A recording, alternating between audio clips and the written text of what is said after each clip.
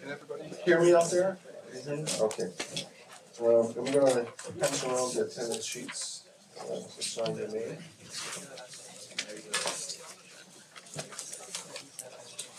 And last time we talked about sorting. Lots of different sort methods, both general and specific for special cases where sorting can be done faster. We ended up with showing this competition between sorts based on random data, nearly sorted data, different kinds of data, and how they fare against each other. The n log n sorts tend to beat the quadratic sorts, unless it's really bad data for the n log n sorts, in which case the quadratic sort may actually beat them on a smaller number of inputs. And today we're going to start talking about order statistics, which is kind of a some-special case of sorting where you want to find not necessarily just total order on the numbers, but specific items like the largest, the smallest, the median, the ith largest, and other things. So if I say find the minimum about in a bunch of numbers, obviously it can be done in linear time, but it's not trivial completely because it's not obvious where the minimum is unless you do some work looking at all the items. If I ask you what's the minimum of all these numbers, it's not obvious when you first look at them. You have to actually do some work. And we'll get back to that. But finding the minimum problem is give you a bunch of numbers like in an array, and you find the minimum object or the minimum number. So obviously, well, it's not so obvious, but that omega n linear time is necessary. It's also sufficient because you can quickly go through the numbers and find the minimum. But why is linear time also necessary? Well, you might say that each element has to be examined at least once. That's not quite a proof. It's an intuition. It's correct. But just saying that doesn't necessarily prove it. What you need to do is say a little bit more. So a more precise proof will say, assume towards that prediction that the minimum finding algorithm, whatever it may be, didn't look at one of the items and still gave out supposedly a correct answer. Well, that item that he didn't look at, call it x sub I, could have been minus a Google. And he would never have known that unless he looked at that x sub I, and x sub I is arbitrary. So whatever answer it reported couldn't have been right in the general case. There's something in that x sub I place could have been slower than it, whatever it reported as the minimum, so it couldn't have been correct in general. And that refines the argument that everything must be looked at least once during the execution of any algorithm for finding the minimum. How do we get that argument? Okay, it's pretty straightforward. It's a lower bound, and it's lower bound not just on a specific algorithm for finding the minimum, but on any possible algorithm for finding the minimum. This is a pretty easy lower bound. Lower bounds are generally hard to prove. In this case, we were lucky, and it's easy to prove this one because the problem is so simple. But in general, you'll see that it's not easy to prove at all because you need to prove a non-existence proof. The lower bound means no algorithm in the universe, either that we know of or that we don't know of, or that even some omniscient entity would one day could come up with. None of those will work faster than that time. So you have to cover a lot of ground. You have to prove you're not a millionaire, and it's hard to do in general. It's a non-existence argument or proof. It's a form of proof by contradiction. So back to this. Still not clear where the minimum is unless I point it out to you. And there's minus a Google right there, which you may not have seen on the first pass until I pointed out that there it is. And if that one wasn't looked at, you would never have known the right answer. So you must, in general, look at everything. Okay.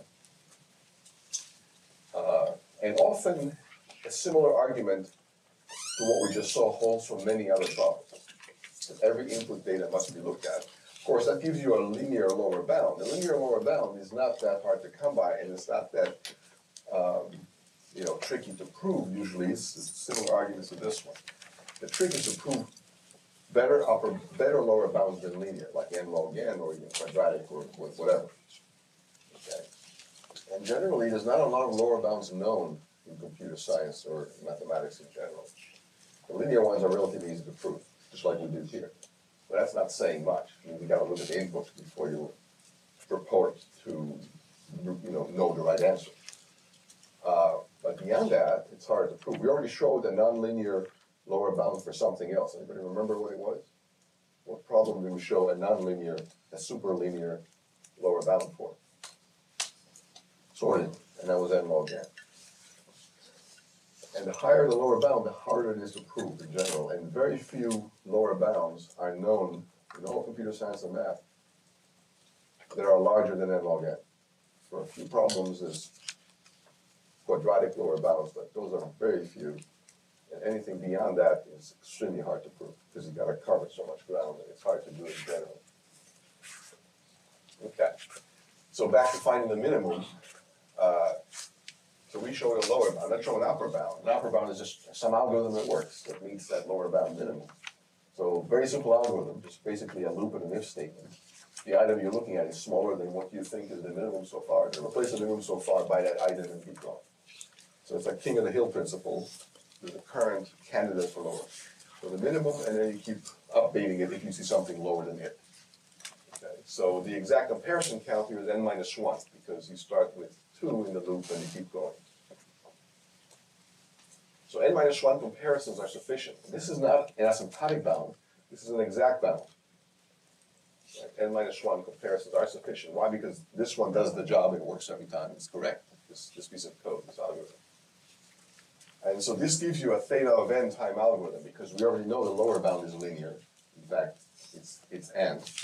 The upper bound, the same as the lower bound. So this algorithm here is asymptotically optimal. Now what if you want to find the maximum instead of the minimum? Do we have to repeat this whole argument about the lower bound and then repeat some other piece of code? Or is there some shortcut? Remember, sorting in ascending order and descending order is essentially identical. Why? You're going to flip the sign and then do the other thing, then flip them back, and then you'll have the answers. It's the same for minimum. If you want to find the maximum, flip the sign, find the minimum, get the result, going to flip its sign, then you'll have the minimum. Right? If you want to find the maximum, you can find the minimum and use it to find the maximum. If you want to find the minimum, you can find the maximum, use it to find the minimum. So the two are equivalent, so we'll just worry about finding the minimum, because finding the maximum is essentially equivalent. Okay. The trick is the question of whether we can do better than n minus 1. See, just because we had to look at all the data doesn't mean we had to do a linear number, n comparisons total. Just because we have to look at n data pieces didn't mean we had to do n actual comparisons. We could have maybe done less comparisons. So first we'll show that n over 2 comparisons are necessary. Okay. So comparing the total running time is different than comparing the total number of comparisons. They're not necessarily the same thing. They're related, and the running time is at least as large as the number of comparisons, because you can't do more comparisons than you have time to do comparisons. But the thing is, if you say we must examine all the inputs, compare each input at least to something else, you have to understand that one comparison can compare two things. Two elements can be compared using a single comparison. So to touch all the inputs with some comparison or another, all you need to do is n over 2 comparisons, because if you compare the inputs in pairs, then you look at each one, technically, but you only exhaust n/2 comparisons. So that doesn't show anything larger than a lower bound for a comparison than n/2. How many understand that? So you got to do better than that if you want to show n-1 comparisons are necessary.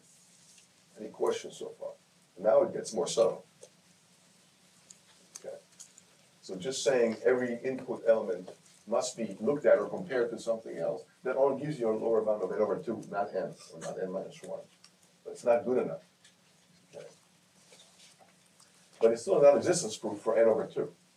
So now we're going to refine this n/2 lower bound to n-1. And this won't be as easy. Okay. So here's how we're going to do it. To find the minimum, we're going to keep track of the knowledge, quote unquote, the knowledge gained by doing comparisons, successive comparisons. Okay. So consider two broad classes of elements. First, all the n elements are in this unknown category.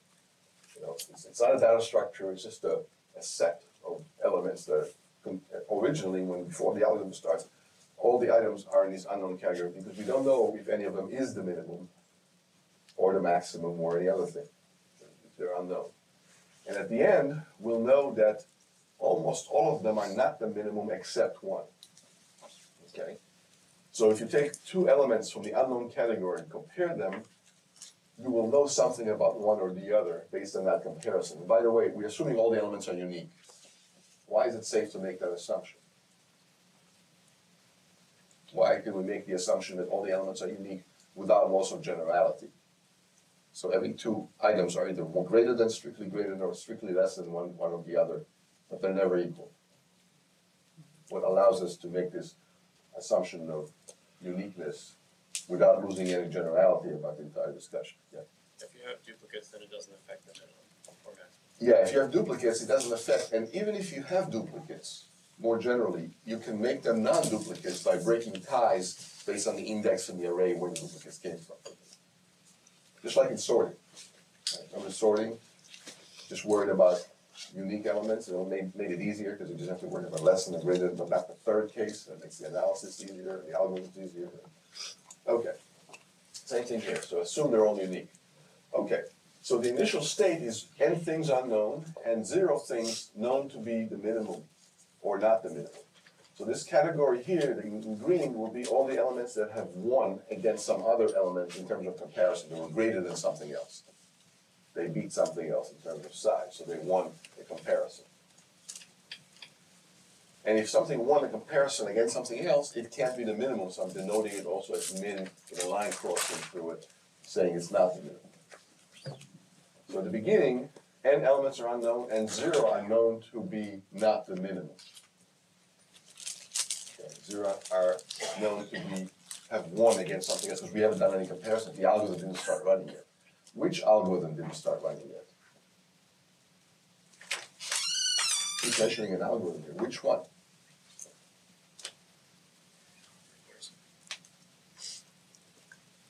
Is it the algorithm from the previous slide? Let's say an algorithm compares, is it this algorithm here? Remember, we're proving a lower bound on the problem of finding the minimum. So when I say an algorithm that starts with a state of n things being unknown and 0 things being known to be the minimum, which algorithm am I talking about now? It's not a trick question, it's a very simple question. We're proving a lower bound on the problem. Which algorithm are we referring to in this slide? Just to make sure you understand where we're going. One word. Which algorithm? Starts with an A. Combine another vowel.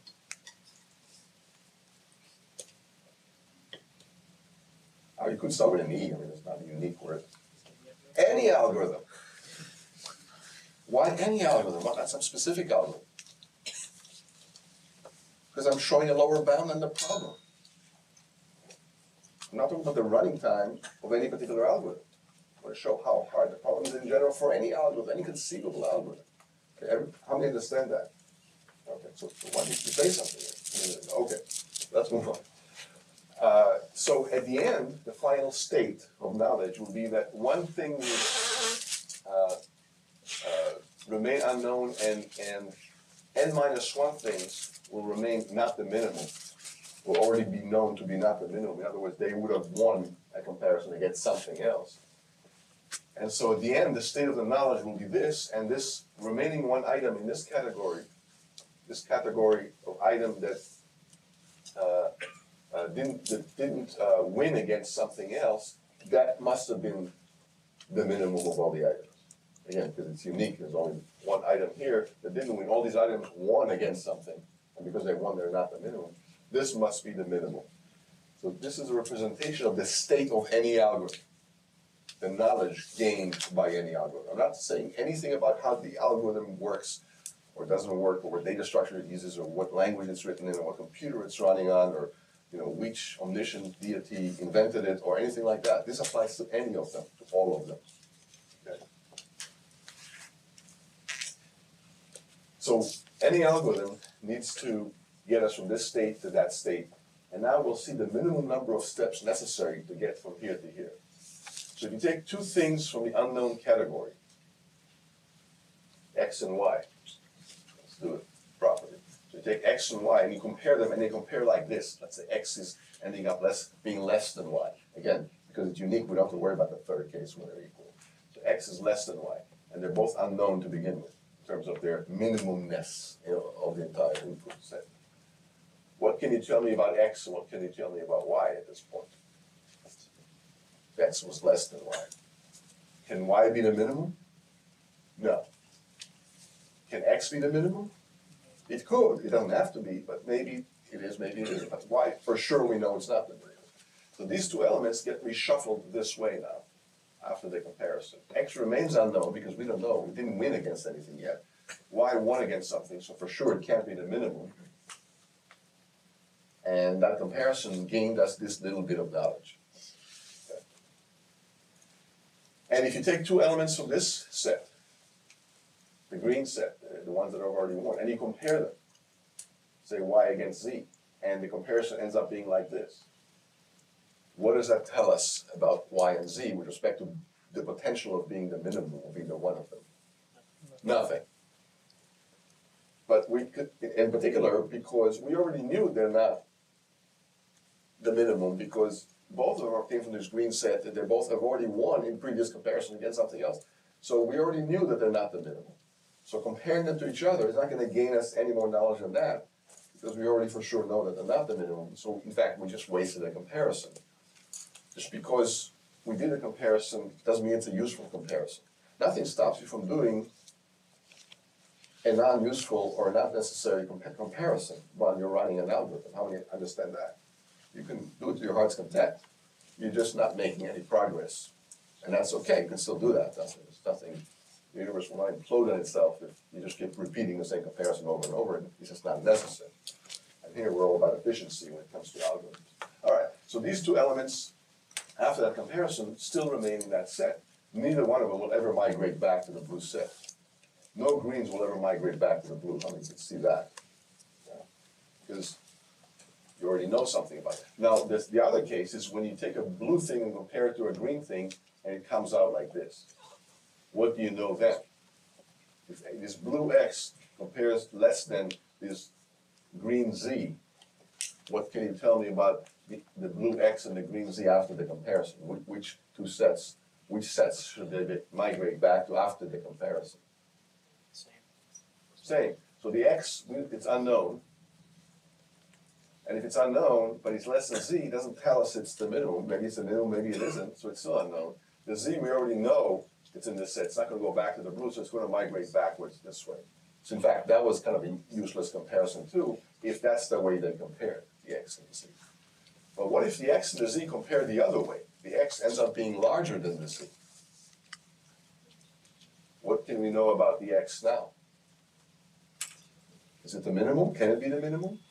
No, because it just beats something, so it can't be the minimum. The z can't be the minimum either, because that came from that set that already we knew not to be the minimum. So both migrate back to here, and we, again, made some progress to get us from this initial state to this final state.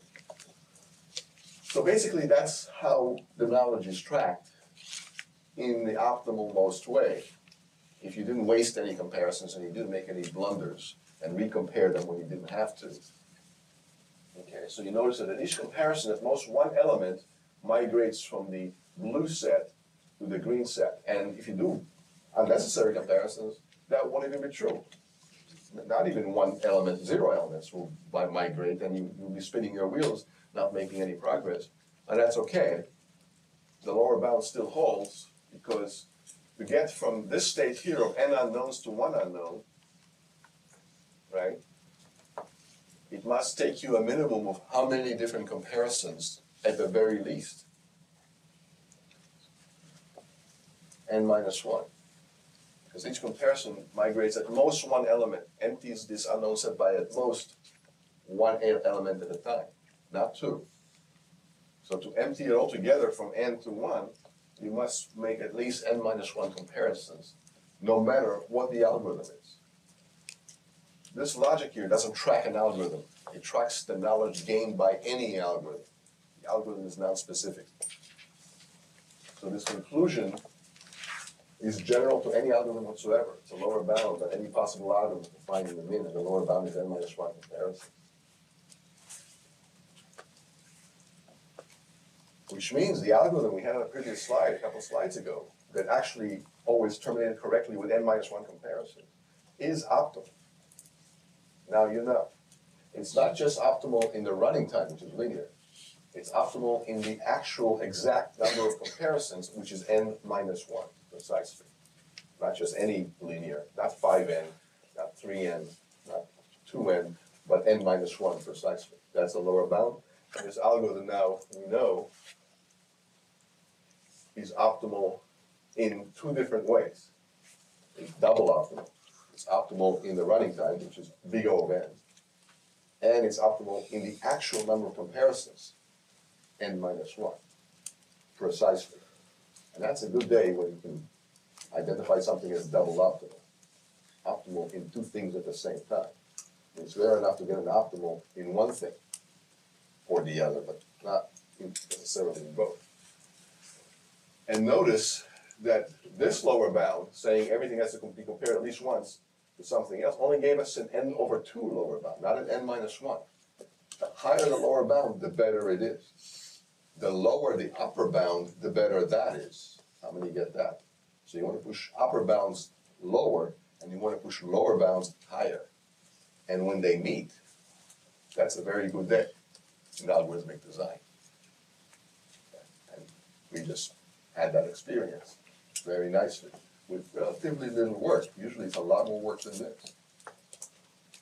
And notice how much more complicated the proof of n minus 1 is than the n over 2. N over 2 was just a simple observation that every comparison must touch two things, and because n things must be touched, n over 2 comparisons must be necessary. That's it. That's this proof here. Short, simple. This proof here was not simple. This proof here was subtle and involved with looking at a bunch of different cases and examining the total knowledge gained by any algorithm. And this is hard to come by, this kind of proof. The previous proof you may have been able to finagle in a few minutes of scratching your head. This one, even days of scratching your head, you may not have this insight. Okay, but somebody did, and here it is. Any questions about this? How many understand what's going on?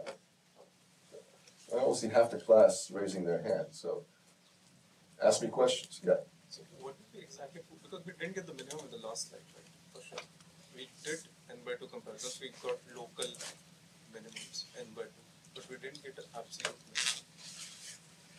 Yeah, so he says we didn't get the absolute minimum.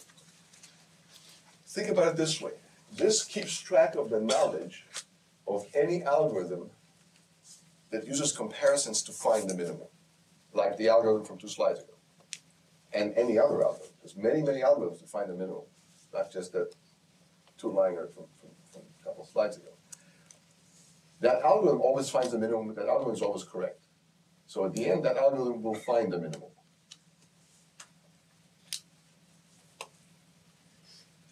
In this slide, we track the number of comparisons absolutely necessary for that algorithm to do its job. And it could take more than that, but this is the very least. And any algorithm that finds the minimum starts with not knowing anything about any of the inputs because he didn't look at them yet, he didn't start running yet. And that's this state here, and things are unknown, and nothing has won against nothing else because no comparisons were executed yet by that algorithm. That could be any algorithm whatsoever. And at the end, that algorithm must know for sure that one thing is the minimum, and all the other things are not the minimum. And how can an algorithm know that? By comparing things. So every time it compares something, we're charging it 1 unit of cost, a comparison. So as it keeps comparing things, we're observing that the number of unknown things about which the algorithm knows nothing can only diminish by at most 1 with every comparison. So the number of comparisons it needs to make is n minus 1. So is that okay? Yeah, I agree with this. Like, I didn't understand what we were trying to prove in the last. You said like n by 2 comparisons were necessary to. Yeah. So here we said n minus 2 comparisons are necessary. And that's correct. But it turns out that in addition to that, n minus 1 are also necessary. So to buy a car, $1 is necessary, but it's not sufficient. You may need about 20,000 of those to buy the car. So 1 is a lower bound than the price of a car, $1. True statement. Now $20,000 is a better lower bound than the price of a brand new, reasonable car. That's also a true statement and doesn't contradict the first. Okay, it's a good question. So I'm glad you asked it. Any other thoughts or questions? Okay. Now we can go deeper into this stuff. Now you see how it goes. So n minus 1 are necessary, n minus 1 are sufficient, and that's why the algorithm for visualizing is optimal. What if you want to find the minimum and the maximum? Both.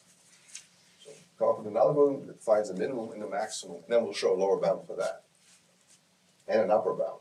The upper bound will be much easier. The lower bound will be even harder than what you just saw. What we just saw is a pale, version of what we're about to see. So we're building up to it.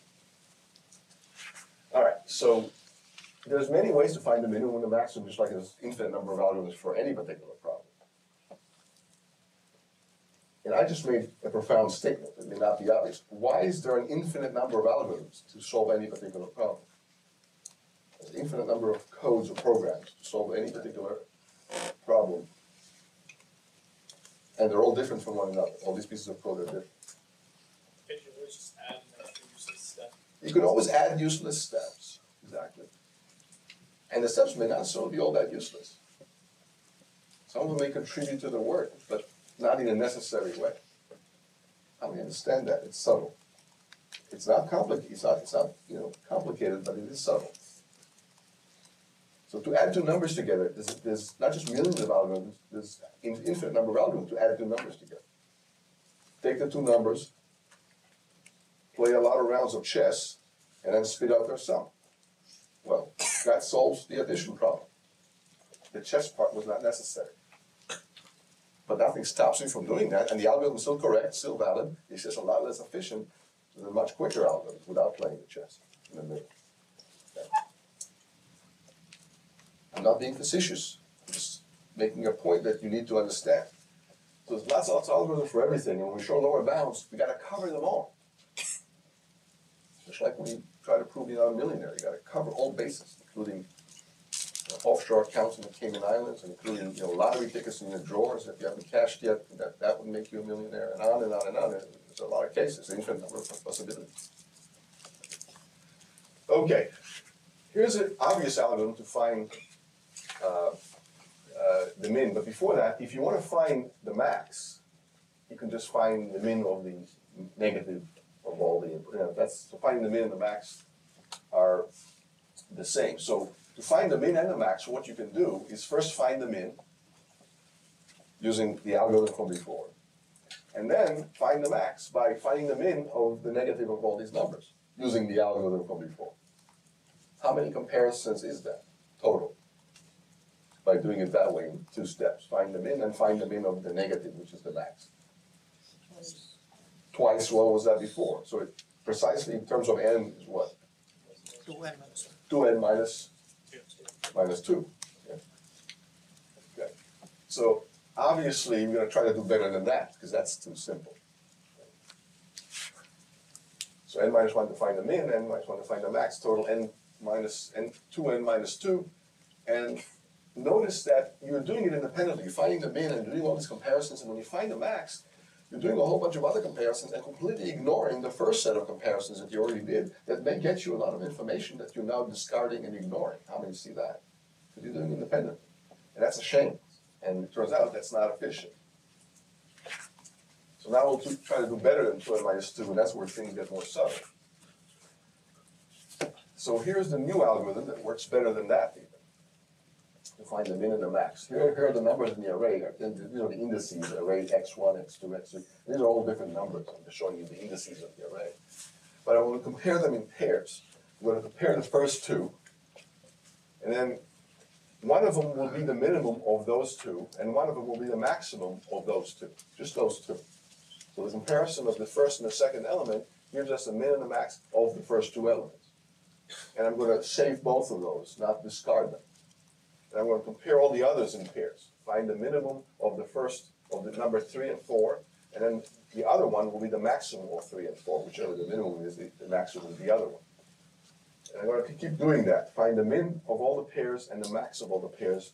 And how many comparisons does that take total to find all the mins of the pairs and the max of the adjacent pairs, just like that? How many comparisons total? n by 2. N over 2, because I did them in pairs. Let's assume n is even. So that's over 2 comparisons. Now, the max of the entire set of the original array X is located where? In blue, in green, or unknown, or where? Where is the total max of everything? What do you have to look at the very least? Or at best? Only the green. The max can only come from these green candidates up here, not from the blues. The minimum can come only from these blues and not from the greens, which are the maxes. How many get that? So now we have a lot less candidates for the total min and the total max of the entire original set. So we then made a big shortcut. Right, so now you just got to take the min of all these guys in blue, and then you got to take the max of all these greens, and that'll give you the min and the max of the entire set, and that another n over 2 comparisons, because there's only n over 2 maxes candidates, and only n over 2 min candidates. So now you can employ the algorithm from 3 slides ago that finds just the min in a set, straightforwardly. Find the min of all those, it's n over 2 minus 1, right there. And finding the max is also n over 2 minus 1 comparisons. And at this point, you know the answer overall. And the total number of comparisons is n over 2 minus 1 plus n over 2 plus another n over 2 minus 1, which is 3n over 2 minus 2.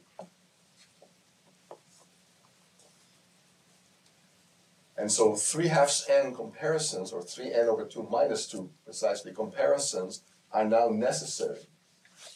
Are now sufficient to find the minimum and the maximum both. We're about to show that it's also necessary. That's the hard part, actually. So this is the easy part. The easy part is showing this algorithm. It's not obvious, but it's less obvious than the previous one. Find the min, then separately find the max. This does them together, and thereby you save. What percentage of the comparisons are saved by doing this more elaborate scheme than the previous scheme on the previous slide? How many comparisons did you take on the previous slide to do straightforward? Find first the min separately, then find the max, and there you go. How many comparisons was that just for the rate? That was 2n minus 2. This is 3/2 n minus 2. So the savings from 2 to 3.5 to 3/2, 2 to 1.5, that's what? 25% savings. That could be substantial. You have billions or trillions of things in one process. All right, any questions about this? This is an algorithm. This is not a lower bound. I'm not going to bother writing in pseudocode, but the scheme is pretty straightforward. Often we won't write the code or pseudocode, but hopefully if you understand the scheme, you can write the code pretty straightforwardly from that. Well, if all you can do is code and don't know how to design algorithms, you you're in trouble. And this class is not about coding, it's about algorithm design. You use insights to get you to efficiency and optimization in some interesting and possibly clever ways.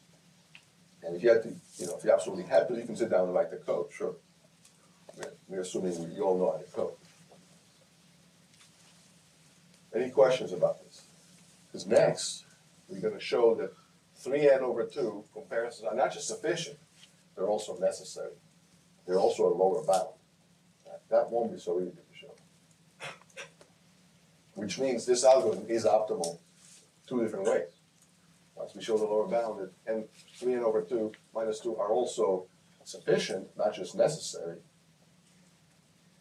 We show they're both sufficient and necessary, then this algorithm, which gives you 3/2 n minus 2 comparisons, and that makes it sufficient, because it's also necessary. This algorithm is optimal two different ways. It's optimal in terms of running time, this is obviously linear running time, by the way. How many understand that? It's linear time to run.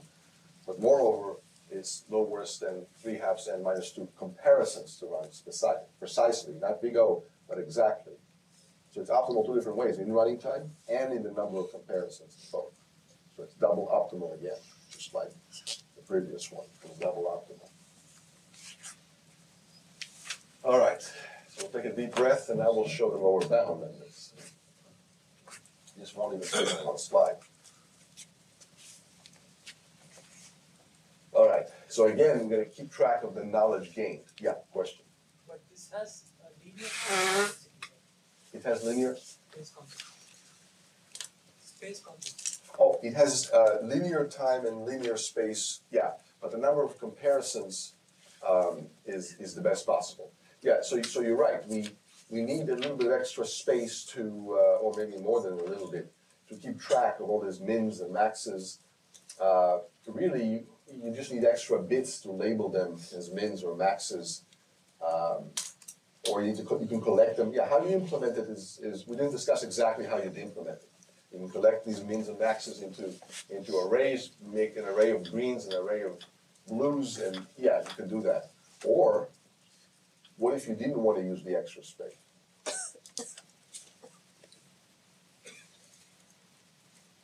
So now we're into the weeds of implementation. And I'm glad you said that, because even that's not obvious, because obviously we're talking about it. All the mins to one side of the array and all the maxes to one side of the array. Yeah, you can reshuffle them in the array, or even more simply than that probably, when you have a pair right here, and let's say this compares less than that, you leave them alone. If this compared less than that, flip them. Okay, so you can do it in situ, in place. So flip the pairs in such a way that the min always precedes the max after each comparison. And now, when you need to find the min, just find the mean of all the odd ones and the max of all the even ones, because all the odd ones will be the mins and all the even ones will be the maxes. So that's a good question. So yes, you can do it without extra space, but you are flipping things around. And if you want to flip it back to the original, now you have to worry about that, but it may not be necessary. That's a good question. Glad you asked it. How do you understand this discussion right here? Yeah, he's basically asking, how do you do this in situ, in place, without extra space? Or at least that's what I morphed this question to be. But he's saying you may need extra space, and you have to worry about that. That's another degree of optimization. So now it's optimal three different ways. Because of his good question, he pointed out that now we know it's optimal three different ways, in terms of linear time, minimum number of comparisons, and a best possible extra space. Constant, or zero more precisely. So it's optimal not just twice, but three times, three different ways.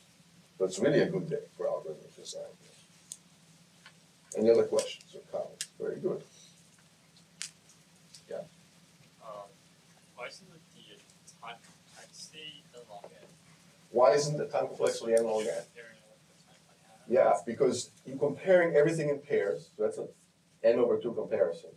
And then, out of all the ones that lost the comparisons, you're just executing the previous algorithm, just going over all of them, finding the minimum the hard way from 3 slides ago. You're not executing this recursively. That's why. Once you have this list of blues and list of greens, with each list, you're just doing that from 3 slides ago. And that just takes linear comparisons in linear time. Once you have this list, you're just doing it brute force just like that. One pass. No recursion. In fact, there's no recursion anywhere here. That's why it's not n log n or anything more than linear. Yeah. Even recursively, it's still the same time because it's like building a square ridge each time you build it. Yes, I'm proud of you for saying that. He's saying even if it was recursive, even if you were recursing this scheme on this guy, and then doing comparisons on those pairwise, and on and on and on, and building this tree here, the total time will still be linear. How many understand that? Because it'll be n over 2 plus n over 4 plus n over 8 plus n over 16, and the sum converges to 2n. Right? Very good. So either way, you'll be fine. But you don't even have to go through all that complexity of recursion. You just make a single pass through them, and you'll know the answer. Good. I'm glad you're asking these smart questions and getting smart answers. All right. Any other thoughts or comments? All right. So we're now into the lower bound. So this is a generalization of the proof from before, except that instead of 2 categories, we're going to have 4 categories. We're going to have items that are not tested, nothing is known about them. We have items that in green that only won against other items in terms of comparisons. Everything is unique. We have items that only lost. Those are denoted in blue. And then items that both won and lost in different comparisons against other things. So here we have only winners, here we have only losers, and here we have winners and losers, because sometimes they won, sometimes they lost at different times in different comparisons. All right, so here's the flow of elements. Now it gets a little more dicey than before. Before, everything just flowed from the first to the second. Now there's 4 things. So if you didn't test a pair of elements yet, and you just tested them, one, you can put them in the green category because they just won against something else, but didn't lose against anything else, so it goes into the green. One goes into the blue because it only lost, but didn't win. So if it only won, you know it's not the min. If it only lost, you know it's not the max. And from the first group, you can only go into the second or third group, but not the fourth right away. If you're only taking elements from the first group. If you take elements from this group and this group, if one has before won against something and now it loses against something, then it goes into the red. Okay. And if you take something that only won and compare it to something that only lost, and this still wins and this still loses, those two remain where they are. How do you see what's going on? Good. It's a generalization of what we did a couple of slides ago with the simpler lower bound, because now we're doing both min and the max. So the initial state, n things were not tested, we don't know anything about them, and nothing lost, nothing won, and nothing won and lost because nothing yet happened. The algorithm didn't run. Which algorithm? Any algorithm. Okay. And at the end, we're going to have nothing that's never been tested, because everything's got to be tested at least once. We already know that from 6 or 7 slides ago. Right? One item is only won against other things. One item is only lost against everything. And n minus 2 items both lost and won against other things. And so this category here that only won against some stuff must be the max. And this guy that only lost against everything else must be the min. And that represents a state of knowledge in any algorithm that uses comparisons to try to find the min and the max. Right? So there will be the min and there will be the max. This isn't an algorithm. This is the encapsulation or the representation of the state of knowledge gained by any algorithm that would run to try to do this job of finding the min and the max both. All right. so now we start keeping track and tracking how things flow among these sets. Right? So if you have something from the unknown, I'm color coding everything. So this set here, something compared to something else, and in a test like this, means this first thing goes into the blue set, that second thing goes into the green set. Because this second thing won, so it goes into the green set of things that only won. This first thing lost, then it goes into the blue set of things that only lost. So two things coming from the first set go into the second and third set like this, respectively. How many understand this notation? Okay. And then we keep track of all the other possibilities, right? So this guy goes to here, this guy goes to there, and that's how it flows. And by the way, if it was the opposite comparison, if this guy was greater than this guy, then it would flow slightly differently. Then the first guy would go into the green, and the second guy would go into the blue, as opposed to the other way around. So here I'm going to track comparisons, and here the negation of this comparison, compare the other way. Okay. What if one came from the first and the second came from the second that you'll compare, and they compare like this? Then the first will go into the blue, the second will remain in the green, because this one came from the green, it won before, and now it won again, so it stays in the green, the second element, and so on. If you compare the other way, so if you compare it the other way, if this first element was greater than that, it goes into the green, this element goes into the green, but the element that won and now lost goes into the red because it both lost and won, so it goes this way. Okay. How many get that so far? Okay, so without belaboring all the points and all the cases, let's just show you all the other cases, and we're not going to waste time here going through each and every one because there's a bunch. But the point is that once you examine all the possibilities of where an element can come from and where the other element can come from, and if one is less than the other, one is greater than the other, where they started from, where they end up, you can make certain observations. And the observations is that the minimum knowledge gained moves towards the final states. Yeah, so if two things came from the first, you get 2 bits of knowledge. In other words, you make two sets of progress, or 2 points of progress. One will end up here and one will end up there. Okay? Not just one of them will move, but both of them will move out to the green and the blue if they start here in the first set. Okay? And you can similarly track how many bits of progress will be made if all these other cases happen. And sometimes it's no progress at all. And these are unnecessary comparisons. So, if both things came from the red set, both have won or lost, you already know that neither one is the min because they each one lost and each one won in different comparisons. So neither one can be the min or the max. But nothing stops you from wanting to compare them. It's like nothing stops you from playing chess while you're adding 2 numbers together. And so the total progress of such a comparison will be 0. Okay? And that's not going to hurt the lower bound because you can make as many as you want. But things that do make progress are the ones that count, like the first one or the second one and that kind of thing.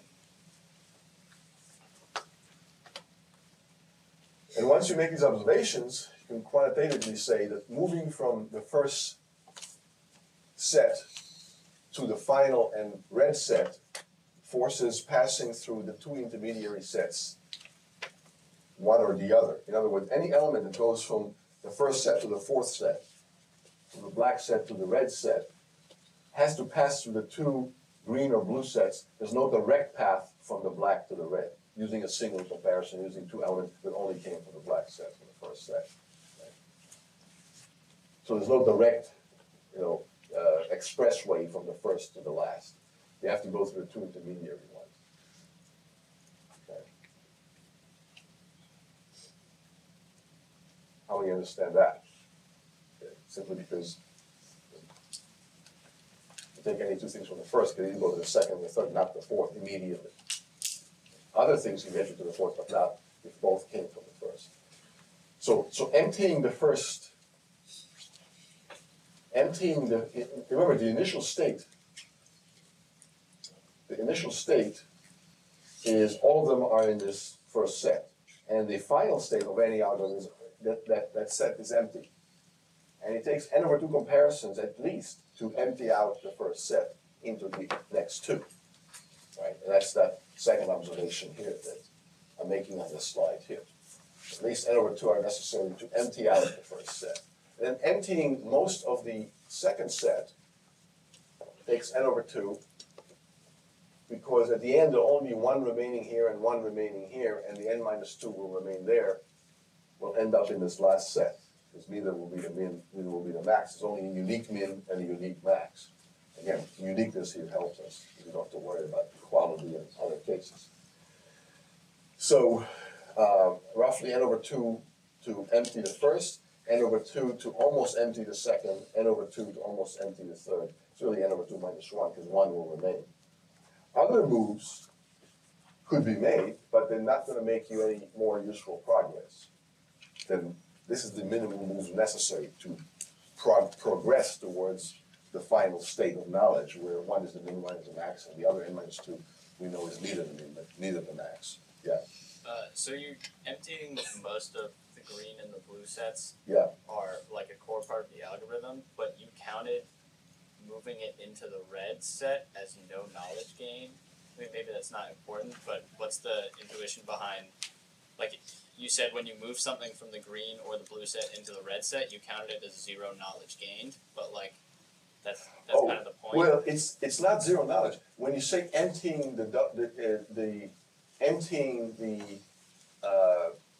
the green or emptying the blue, whenever something moves out of the green or out of the blue, it can only end up in the red. The red is where they're going, where they're being emptied into. But isn't that like you're gaining some knowledge that that one is not the min or the max? Yeah. So it's Yeah, and I'm counting it here by having it leave the green. So I'm counting that as a step. When it exits the green, that's a bit of knowledge gain. Yeah, and when it exits the blue, bit of knowledge gain. But to answer your point, where are they going when they're leaving the green or the red? They're going into the green or the blue, they're going into the red by leaving the green. There's only one path from the green and one path out of the blue, and they both point towards the red. So when I say leave the green, they're going to the red, and I'm counting that. So I am counting those red-involved motions or movements of elements. But I'm counting them here and here. Yeah. On the third and fourth bullets, the word most is used. So is most all but one? Yes. When I say most, I mean all but one. Okay, that's important. So the motion is pairs from here will end up both in the green and the blue, both places. So a pair from the first set will end up in the second and third. And then eventually, not necessarily right now, but eventually, both of those will migrate to the red, to that last set. That can happen, at some point in the execution. But the algorithm is not going to finish until all that happens. Because at the end, only one thing must be identified as the min, one thing must be identified as the max, and these are these two middle sets. And the rest are either implicitly or explicitly known to be not the min and not the max, and only then can the algorithm terminate with the correct answer. Which algorithm? Any algorithm. Now you're getting it. How many are sort of seeing what's going on? Not necessarily everything, but I'm kind of grokking the gist of this. Where's the word grok come from, by the way? See if you have a classical literary education, which we hope you do here at UVA. That's what we aim to give you. Anyway, extra credit. What's the word grok? Which famous novel it comes from. I'll give you a hint, it's science fiction. Okay, so any other moves will not get you the final state any faster. For example, you can take two things from the red, compare them, and then they'll obviously both still remain in the red, but nothing stops you from doing that. But that's not going to get you any faster to an answer or a solution when you run an algorithm, any algorithm. All right, so the total number of comparisons required to get you from an initial state to a final state, no matter what algorithm is running, is the sum total of these three quantities, which is 3n over 2 minus 2. And amazingly enough, that algorithm from a couple of slides ago did meet that necessary lower bound, with an upper bound by virtue of being a correct algorithm, so that algorithm is optimal in the number of comparisons. Not asymptotically, but exactly. Of course, if it's optimal exactly, it's also optimal asymptotically. If it's optimal asymptotically, it's not necessarily optimal exactly. So for example, with sorting, we know that n log n are necessary. That's the lower bound for sorting. But we don't know what it is exactly. Maybe it's 2 n log n, maybe it's 3 n log n. We have some more precise characterizations, but the real answer of exactly how many are necessary in the absolutely minimum, actually, nobody knows. It's an open problem still after, almost a century of examining sorting in great detail and depth. Here, we're giving the exact answers, not just the asymptotics. Yeah. Is there a name for this proof technique of making a state machine of knowledge known? He's asking, is there a name for this proof technique of having a state machine? So it's not quite a state machine in the sense of finite automata, but it is kind of a tracking of states of knowledge, yes. So first of all, it's a lower bound proof. It's also a proof by contradiction. Any lower bound proof is kind of assume there was an algorithm that did this faster, then this shows you that it can't be done any faster. So it's an implicit proof by contradiction here.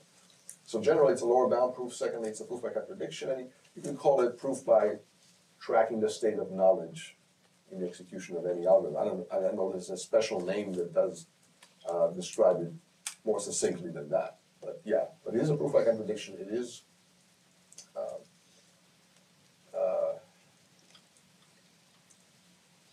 a non-existence proof. That's another way to say this. This proof is a non-existence proof. Why? What does not exist that this proves that it doesn't exist?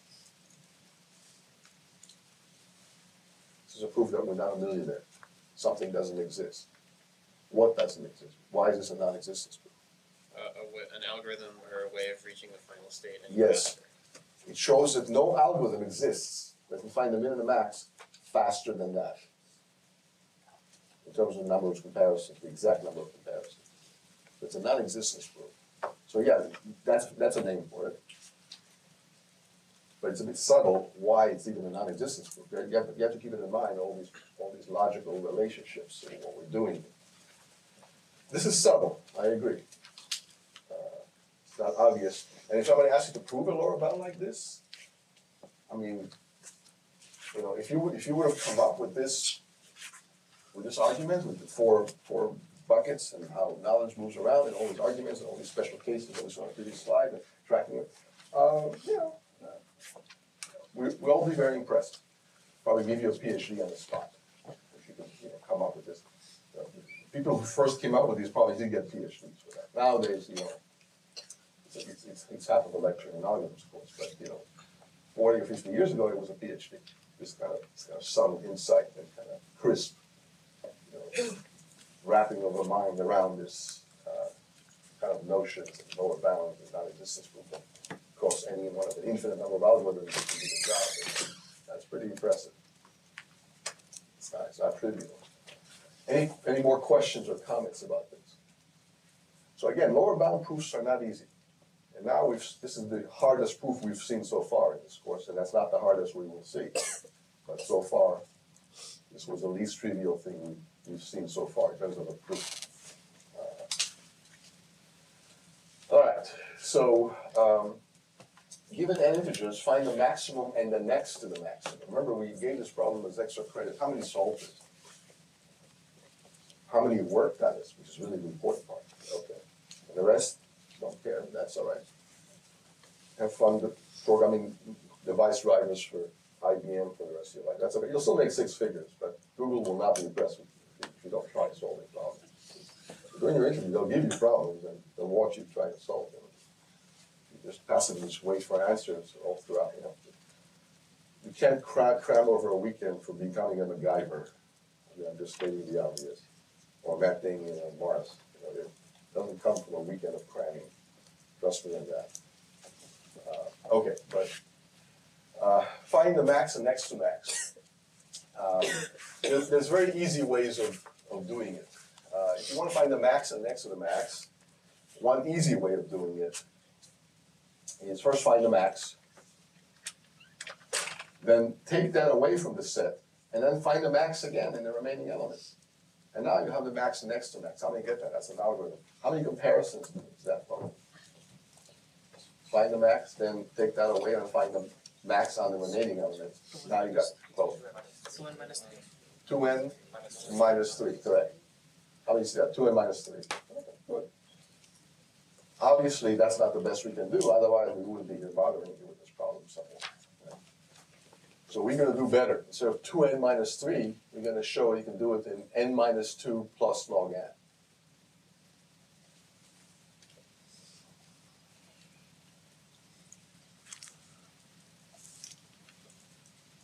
So we're going to do it using a tournament argument.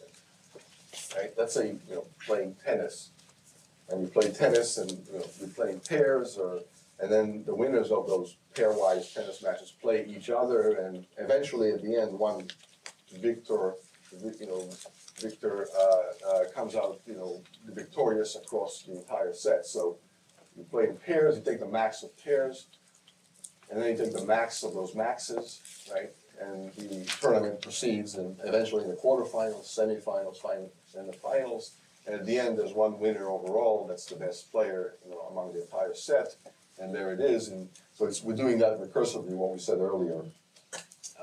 Keep finding the maxes, and that's how a tournament works. Right? It doesn't have to be tennis; it could be any sport, obviously. Football, any sport, the Olympics, swimming, or whatever.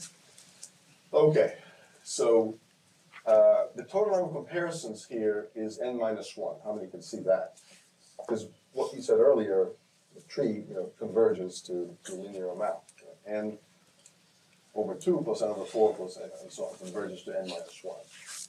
Okay, so now I'm going to present this tree kind of diagrammatically as this triangle representing this whole tree. And let's say that somewhere in the bottom, again, they're all unique, so we don't have to worry about equality or ties. Everything is unique. There's always winners and losers, never ties. So the next to the maximum must have started somewhere at the bottom of the tree, just like everything else started at the bottom of the tree and tried to rise its way to the top. Okay. So the next to the maximum, if you have a bunch of players, say tennis, the second best player in the world, there's only one player that second best player could have lost to. Because if they're second best, they're going to win against everybody except the world champion. Right? How do you get that?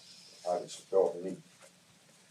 So the second to maximum, the second to best player started at the bottom and made its way, or at least tried to make its way to the top, and at some point was thwarted and didn't get to the top because the winner, the overall champion, went to the top. And the overall champion is the only player that could have beat this guy. So in the final tree, where will this guy end up as they keep playing and playing and playing until there's one winner emerging? It's one of the ones that the winner won against. Yeah. It's not right next to the root. How many can see that? It's not right next to the root. Why? Why isn't it like right there, right next to the root? Yeah, this guy could have been eliminated right off the bat by chance by playing the true champion and would have lost right on the first tournament. Never mind 3 or 4 iterations later. They could have lost right away. Because the true champions were right next to them, playing them on the very first round. And they would never get any higher than the first level. That wouldn't make for great television drama. Ideally, you want so when they actually pair up players in the actual tournament, whether it's tennis or fencing or whatever Olympic sport or sport you want, they don't pit the best players against each other right away. Why? Because they will be eliminated. Most of the best players will be eliminated right away. And for the rest of the tournament, all you'll see is mediocre players and the champion. So it wouldn't be very interesting. So you want to kind of mix and match them so that the best players will survive, and then eliminate each other. And towards the end, you'll have only good players and then those will be eliminated, and finally one champion will barely beat the next guy that's second best, and then that makes for a very nice drama and television and reporting and excitement and fun to watch, right? And movies are that way too, right? When you have a movie like John Wick, or there's all these firefights, whatever. You don't want, you want the two really good people, usually the good guy and the bad guy, to last to the very end. You don't want John Wick to eliminate, the arch enemy that's almost as good as him, like in the first 2 minutes of the movie, and for the rest of the movie, he's just beating everybody else up, mopping the floor, and everything without any effort. That's not very good entertainment. Yeah? Think about it. So, but anyway, the point is, this guy could have been eliminated right away, but he could have been eliminated as the winner rose up. The second to next winner would have been beaten by the winner on the path the winner took to the top, and it could have been any one of those on the path to the top, the second to best player. It doesn't have to be way at the bottom, it doesn't have to be way at the top, it could be anywhere near the path, but how long is this path? Because this is a binary tree, they're pairwise. So how long is this path if there's n players? Log n. Question? Oh, yeah, so when you said to get the first maximum number, you did like n-1 comparison. Isn't that the best case scenario? Because if I take 6 players, then I'll have 6 comparisons to get the first maximum number. Well, so there's n players, so the first level will have n over 2 comparisons. Let us take 6 players. Why even bother ourselves with n players? Let us say 6 players. Well, then let's make it a power of 2, so it works out more nicely. Yeah, so make it a power of 2, and then if it's not a power of 2, you can pad it out, to make it the next power of 2, and then you'll get very similar results. But let's not worry about these kind of cases right now. Let's make sure it's a power of 2. So when you say log, the answer is a whole number, because it's log base 2. Yeah, I took this case because I was struggling with 6. Oh, okay. So make it 8. That is why. Yeah, good point. So that's right, and that's a good insight. But I would say make it 8. See if it works with 8 or 16 or 32, and then if it's not a power of 2, add a few more that are non-players that would lose to anybody. So they're just padding out the crowd to make it the next power of 2, and then it would be these numbers. Okay, good point. Any other thoughts or questions? All right.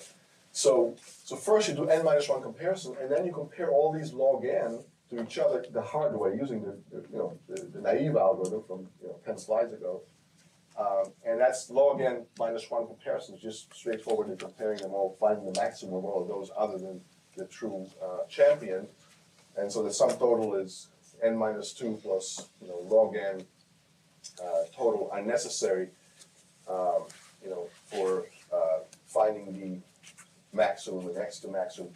So this proof is an algorithm, so that's sufficient. It turns out separately that it's also necessary. We haven't proved that it's necessary. We showed that it's efficient by giving the algorithm. The algorithm is right there. Of course, if you had to write it in pseudocode or code it up, you can convert this to an algorithm pretty straightforwardly. How many can see how converting it to code will work pretty straightforwardly? Not a big deal. But the idea is not the code. The idea is that the champion could have only beaten the next best from the champion could only have been lost to the champion. There's only log n possibilities there in this tournament style elimination, and that's how you'd find it very quickly without too many comparisons. Now the naive method that we just said find the max in the previous slide, naive method finding the max and next to max is find the max, eliminate it, then from the remaining one find the next to max, again using the brute force naive linear scan. And that was 2n minus 3. This is n minus 2 plus log n, so it's almost twice as good, factor of almost 2, better than 2n. So it's quite a bit of savings here, not just a quarter, but almost 50% savings. Because log n is much, much smaller than n. Now separately, you can prove, or it has been proven, that n minus 2 plus log n are also necessary, not just sufficient. In other words, it's also a lower bound. The exact lower bound on any algorithm finds the min, the max, and next to max. That's not easy to prove, and we won't do it here. But for extra credit, try to prove that too. Okay, any question? Yeah. Yeah, just a question. This the number of comparisons that we are trying to find out. We are trying to find out when we are using comparison to find the maximum minimum, right? Yeah, we're using comparisons, so we're counting comparisons. So either, two things is one less than the other, one bigger than the other. We don't have to worry about equality because everything is unique without also generality. To break ties based on the indices, the array where these items came from. Okay, any other thoughts or questions? Because now we're going to go deeper into selection. So what we've been doing so far is selection today. We selected the largest, the smallest, the largest and the smallest, the largest and the next to largest. Right? These are called order statistics. Statistics about order. Largest, smallest, next to largest, third largest. Now we're going to go full out and find the ith largest for any I. And this generalizes everything we've done up to now today. We're going to find the ith largest for any I. And now things will get even more esoteric. Okay, so first we observed that finding the ith largest can be done by successive application of finding the median. The median is the n over 2 largest. It's the one in the middle. Assuming n is odd in this case. So the one in the middle is very specific, very unique. They're all different from one another, they're all unique.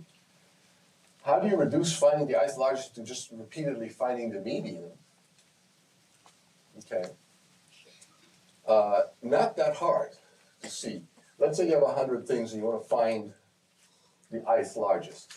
The median is the middle one, assuming it's, the median is right there. Assuming there's an odd number of them, the median is one of those. Or, in particular, the median of an even number of things is maybe the average of the middle two, or either one of the middle two. Anyway, any way to define it is all equivalent. So, if you want to find the 87th largest, say, in a group of 100 things, and you know what the median is, all you gotta do is take everything larger than the median, and among those, find the 37th largest, because 37 plus 50 is 87, or 87 minus 37 is 50, and 50 is the median. If you want to find the 87th largest of a group of 100, it suffices to find the 37th largest in the upper group of 50 of those. All the 50 that are larger than the median. How many get that? Yeah, it's pretty straightforward, right? And now you still want to find the 37th largest in this group of 50. So what do you do now? One word. Recurse. Or iterate. They're really equivalent, think about it. The compiler always converts recursion into iteration. How many understand that? When you say recursive, for the compiler, for the machine, for the hardware, it doesn't really mean recursive. It means iterative. But anyway, and now you want to find the median of this group of 50 and see how this item 37th compares to the median. The median will be the 25th element of this 50. So it's 25, and now you'll find the 37 minus 25, which is 12. You'll want to find the 12th item in the upper group of these 25. How many get that? And you just keep going. How many calls to the median did you do overall? How many repeated calls to the median subgroup did you do overall to find this ith largest? Log. Logarithmic number. How many see that? Because the space is divided by a factor of 2 every time. It's half as large each iteration. So before you know it, you only have one thing, and there's your answer. And if the median subroutine worked in linear time, we're not saying how, because that's a huge, tricky question to begin with, and we'll do that, but we'll do that next time. If the median subroutine worked in linear time and you made logarithmic number of calls to it, with smaller and smaller inputs, what's the total amount of time you're expending as a function of n? Big O of n, how many can see that? Because first you call it an n things, that's linear in n. Then you call it n over 2 things. Because we want to find the median of the upper 50. Then you call it n over 4 things. So the total time is linear in n, then plus linear in n over 2, plus linear in n over 4, which is plus n over 4, plus n over 2, back to linear. The total will be 2n. Right? How many see this thing converges to linear? So you make log logarithmic number of calls to the median subroutine with smaller and smaller by half inputs, and the total total time expended in total will still be linear. Which means if we have a linear time algorithm for the median, this scheme, this set of observations, gives us a linear time algorithm for any ith largest for any I, not just for I is equal to n over 2, which is the median, but for any arbitrary I. That will work in linear time too. How do you see that? So you can do ith selection in linear time, assuming you can do ith selection for the median. So now it all depends on being able to do ith selection in linear time for the median, which is what we'll do next time. But that's why we're after the median in linear time now, because that'll give us any ith selection in median time as well. Solving the median is as general as solving the arbitrary ith smallest or ith largest, not just I is equal to n over 2, which is the median. So we reduce the problem of finding the ith largest in the same time, linear, to the problem of finding the median. But it's got to be worst case linear time, not average case. And next time, we'll do that. Maybe in the interest of stopping on time, we'll stop here. Any questions about any of this? How many are working in groups? Good. The rest of you do that too. How was the pizza on Monday? Good? How many were there on Monday, out of curiosity? A bunch of, okay, that's good. A couple of dozen? All right. All right, see you next time.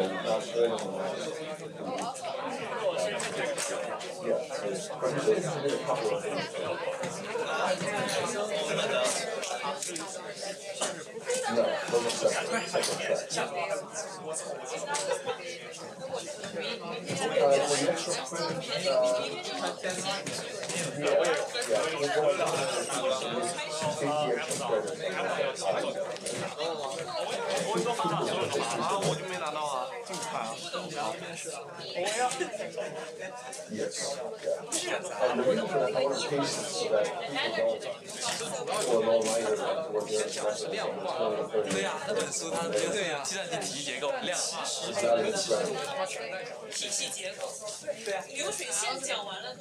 That's okay. We prefer to be too.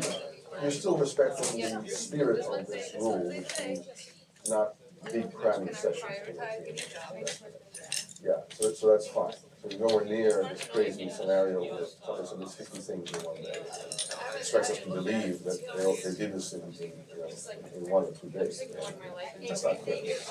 So that's okay. That's the spirit of this rule, to reduce the amount of crazy cramming that something like that in the past. So there's Yeah, there's a project, and the project, you can come up with something interesting and run it by me, and I'll say it's okay, or I'll say it's too difficult, or it's too easy. And you can work in groups of six, not groups of 17. I'd rather do 2, unless you do something really ambitious, required people, like what you get along. We don't have much. We're undergrad. Yeah, it's okay. Yeah, we don't. There's an example on the website, the puzzle solver concept website. You can look at that, and that gives you a good gauge of the level of difficulty, and, And then my friend told me that my interview but people should either work in groups of 1 or 2. 3 is probably too much, unless, I don't wanna completely exclude that possibility. But you tell me what you wanna do, and you justify to me why it takes 3 people, not 1 or 2. The project is due like maybe the last week of the semester, like, right at the end of classes. Are we gonna talk about it in class, or is it just something? If you ask me during class, I'll talk about it. I mentioned it during the first day, but maybe it's a bit too long. If you ask me during class, I'll say more about it. But it's some programming of some algorithms, and there's a lot of leeway in what you can do and what you choose to do.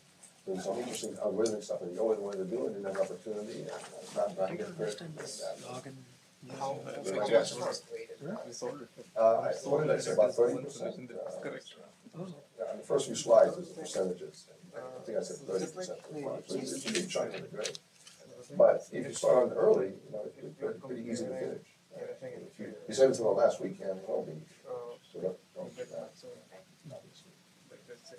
We'll come to something. All right. So let me know what you want.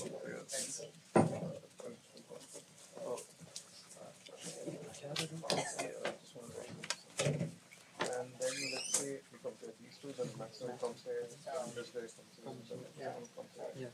So here, second to the maximum, this can never be the maximum if it was not compared to second to the maximum. It must have met the second to the maximum Anywhere in the tree. Yes, so now here we had n things, here we had n by 2 things, and kind of keeps decreasing. But the number of comparisons that happened with n were like log base 2 of that was a number of Comparisons? and out of those comparisons, one of them had to be the second max, right? Okay. So now you have an array of log base 2 n elements, out of which you want to find the maximum, which would be the next to maximum. And again, it works with the same thing that you need minimum and maximum one comparison. So just that n here was. So to find the maximum, we needed 1 minus n, and to find the second maximum, we needed You can start anytime you want. and that's how it becomes Just, n minus 2 plus let me know what I you mean, propose you to would do. N minus 1 you would have done if you wanted to be this way, right? After that you started looking for the second. and that's what That log minus Are you 1 working by comparison. yourself or with a group? and that's it, right? Okay. That's what we were trying to On do. the project, you can do the project with one other person. What we did was try to put numbers and we verified it. That's how we were like, okay, this works. Where I got confused is One that person does everything else. I thought this count we are doing it here. We are doing it here, but this we are doing it for maximum. Yeah, either and email this we or are doing ask Yeah, me we have a class, smaller like, set now, specific only the numbers which were already compared to maximum. That's the So for set example, we a lot are of people trying to find say, the second you know, maximum. Sudoku, Sudoku is And like this minus one is because the final thing. You this don't is need the the- comparison, yeah. The final When comparison. you reach the bottom, you reach one and you don't have to Sudoku or something like that. But you have a lot of leeway. Let me know what Top I got- the I fastnet. got sign off on it, or give you some In advice that about class it. only you can't determine the max and the second. Yeah, but what specifically are you gonna do about it? If it's not gonna be something as simple as just implementing quick sort and merge sort. It's too simple. So something's gotta be more clever than that, or more interesting or novel than that. So it has to be something that no one has done before. I'm not saying no one, but if you just wanna implement merge sort, that's not a project, that's just a simple 20-minute exercise. Right? I wouldn't,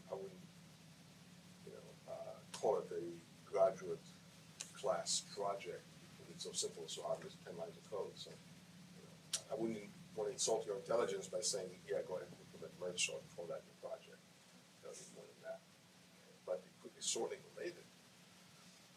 Maybe you wanna implement a bunch of sorting algorithms and compare them side by side, count the number of comparisons and typical inputs, graph it, and draw some conclusions, and maybe tweak the sorting algorithms so that they're a little bit more optimal, and, that sounds more like an interesting project. That's a lot less obvious than just implementing a, merge sort or whatever. And the outcome is not necessarily very predictable. Trying to, if you run it on, in a lot of test cases, 10 items, 100 items, 1,000 items, 10,000 items, a million, 10 million, 100 million, a billion items, you start plotting the actual runtime or the number of comparisons and compare them to these other methods and the same inputs and using different inputs like, near sorted inputs, random inputs with a lot of duplicates, and now you can begin to draw interesting conclusions. Now it sounds a lot more like a research project or something that's interesting that not everybody has already done quite like that, and you can plot the graphs, and it's not obvious which will have the least number of comparisons for 100 items or 1,000 items, unless they can flip, So now you're getting into more interesting territory, and it's still about sorting. So make out all different kinds of samples and analyze what the performance of every sorting. Just like we did in that graphic that I showed you, where all of them compete against each other, all the sorting algorithms by all the different data sets, and they're all, maybe even have a visual user interface like we saw on that slide. You know which slide I'm talking about. Yeah. Even with the sound one, it was kind of similar.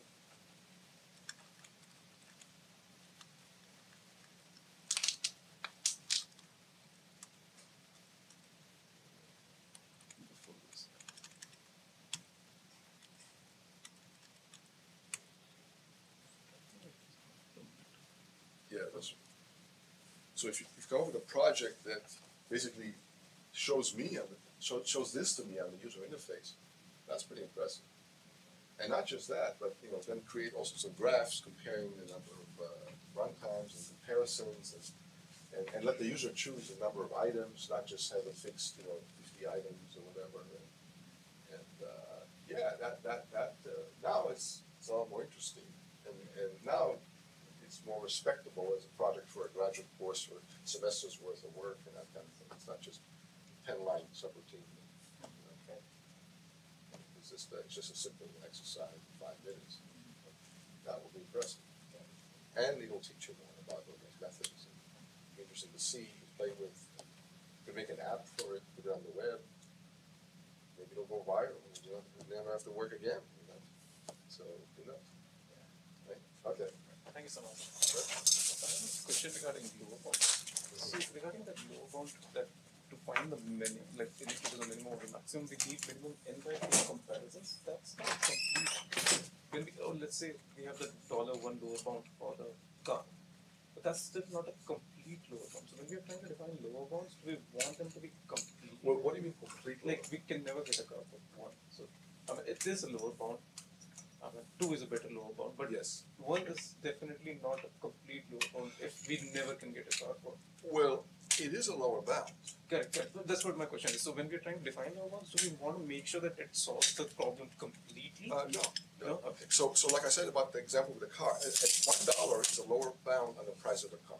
Yes, correct. It doesn't mean you can get a car for $1. You can't. Okay. So that's fine. So but it's still a true statement that 1 is a lower bound on the price of the car. And similarly for the upper bounds, we can if there's linear is the upper bound for something, we can always say n square is also an upper bound. Yes, absolutely. Yeah. But in the case of upper bounds, we do find a final answer in n square for sure. But in the case of lower bounds, we do not find a final answer. Well, you may or may not be able to, and maybe you can't so far, but one day you will. But it's still a lower bound right now. Oh, that way. So, but my point is like if we prove like non-existence theorems like 3n by 2 minus 2 is the absolute minimum that you need to do, and you can. Yes, but that doesn't mean that n is not a lower bound also. N is also a lower bound. And so is n over 2. And 3/2 n minus 2, that's also lower bound. And that's a better lower bound because it's bigger than the other lower bound. Okay. So it's like saying, $1 billion is an upper bound on the price of a house. Okay. I mean, it doesn't take $1 billion to buy a house. You can get one for only $1 million, or actually a lot less. But in that that's case, that's still a true statement. But in that case, in billion, you 100% get a house. But now we say like $1 is a lower bound on a house. That means at least $1 will be required to get a but house. you might not be able to get it. Okay, probably it's just like the way how you construct the statement probably kind of gives more detail. Yeah. I mean that's what I was thinking when I thought about lower bounds. I thought lower bound would be something that is lower, but also 100% solves the algorithm, like solves the problem at hand.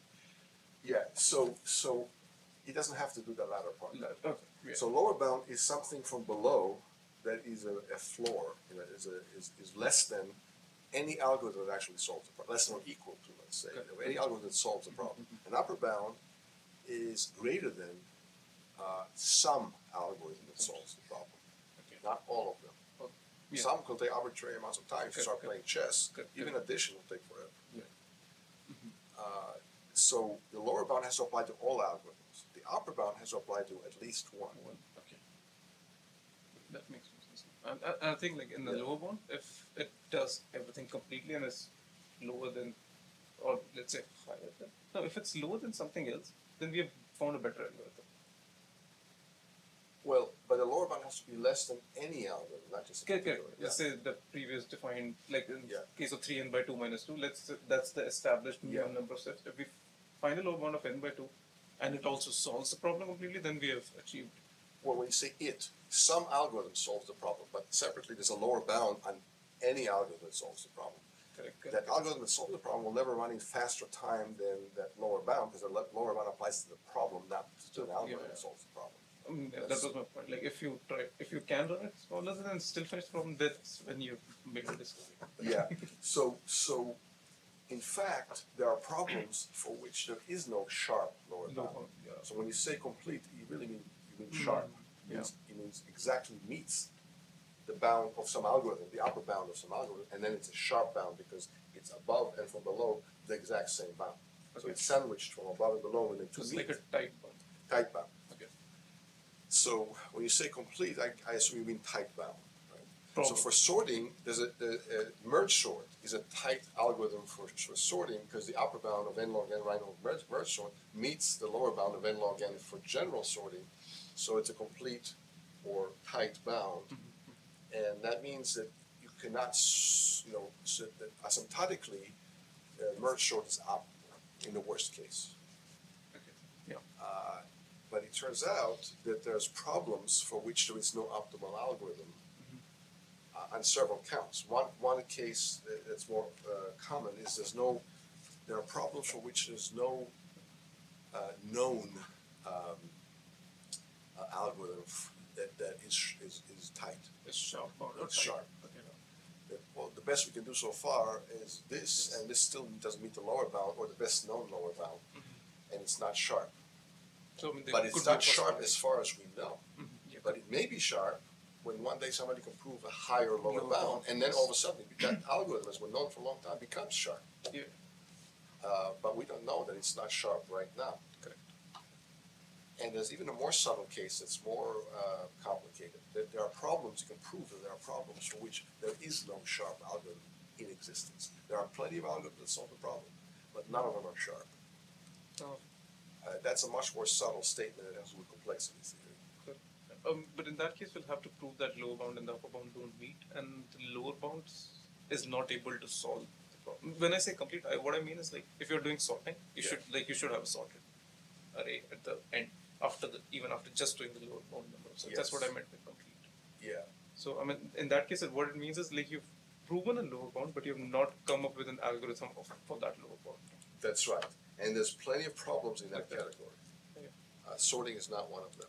Like formats probably might be. So like all those like problems which are like open. Oh no, not even those. Minimum spanning trees, for example, is in that category.